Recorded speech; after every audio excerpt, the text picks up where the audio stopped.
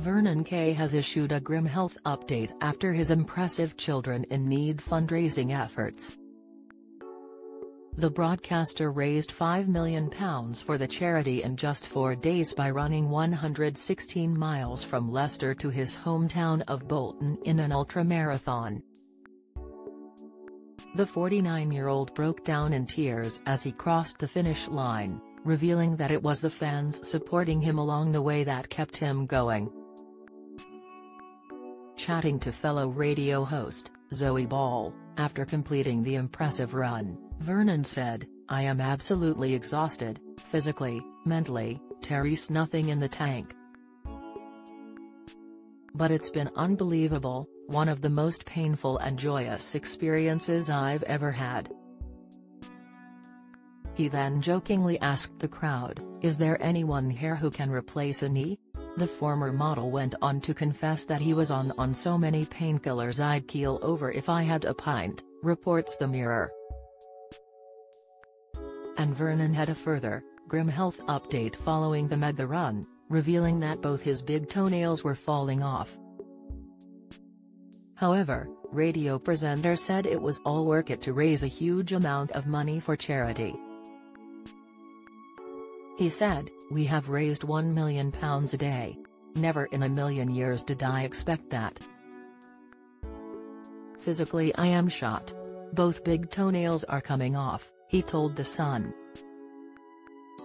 He added, "My right Achilles is swollen and my right knee is wonky.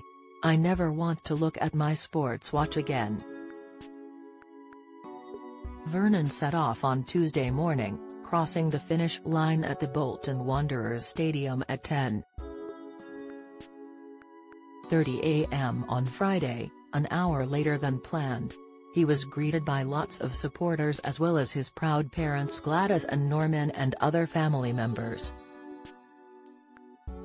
Following his arrival, Vernon became emotional as he met a listener of his Radio 2 show, Barbara, who had written him a touching letter about how his show had brought an old lady into the light. His wife Tess Daly was unable to join supporters in Bolton as she is in Blackpool this weekend for a special Strictly Come Dancing show. However, it was revealed that it was the Strictly presenter who had brought Barbara to Bolton to meet Vernon following a Bring Barbara to Bolton #campaign. Tess has had it framed. "It's in the kitchen and I walk past it every day. It brings me into the sunshine, I will cherish it forever," Vernon said in regards to Barbara's letter. Join the Daily Record WhatsApp community. Get the latest news sent straight to your messages by joining our WhatsApp community today. You'll receive daily updates on breaking news as well as the top headlines across Scotland. No one will be able to see who is signed up and no one can send messages except the Daily Record team. All you have to do is click here if you're on mobile, select Join Community and you're in. If you're on a desktop, simply scan the QR code above with your phone and click Join Community. We also treat our community members to special offers, promotions, and adverts from us and our partners. If you don't like our community, you can check out anytime you like.